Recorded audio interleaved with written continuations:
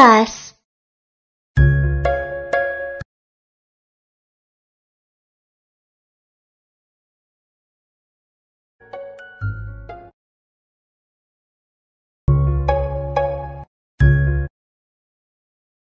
Why does the moon wax and wane?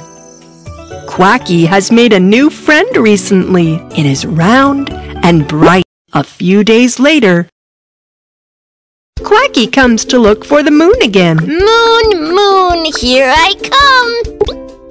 My moon is round and chubby.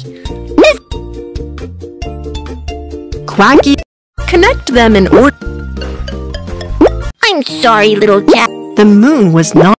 A few more days later, Quacky goes, Quacky comes, Quacky starts. In a few days, Quacky decides to ask Kiki.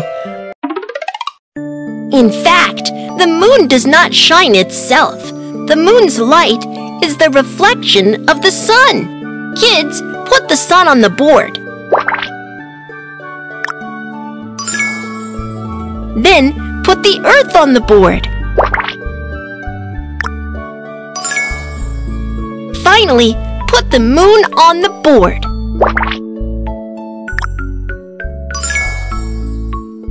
Look, the moon is a planet. It moves around the earth we live on. The moon turns to different positions. When we look, the moon is illuminated by the sun in different areas. So the moon we see is also different.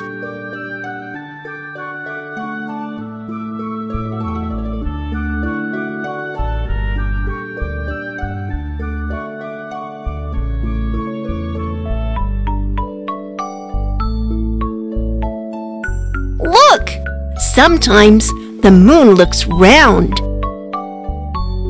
Sometimes it looks like a semicircle. And sometimes it's a crescent moon. Then when will the moon become round again? When the moon finishes a cycle, you will be able to see the full moon again. I get it! Quacky finally understood why the moon waxes and wanes. Lesson completed. Kids, when it's dark, you can go with your parents to observe the moon. Mom and Dad, check it out.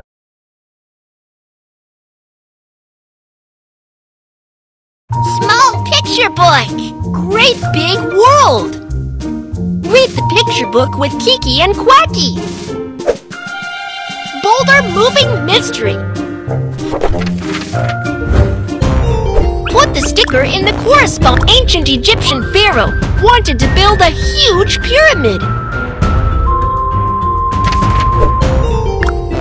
To build this pyramid, many stones were needed.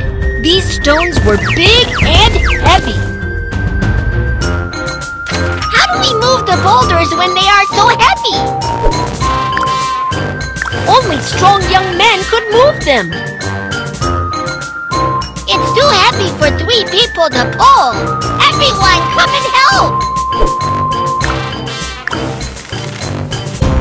Finally! 5 people can pull them! So many people pulled together, but it was still a lot of work! It's so hard! Is there a more energy-efficient way? Look! Someone had a great idea! Huh? Round logs!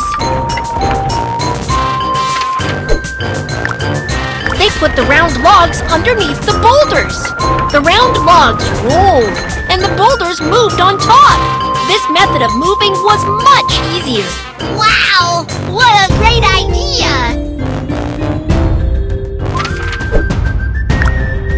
The Egyptians used this method to carry many boulders. After many years of moving, the Great Pyramid of Giza was finally completed. The Great Pyramid of Giza is the most magnificent pyramid. It is almost 40 stories high. Finish reading the picture book story. See you next time.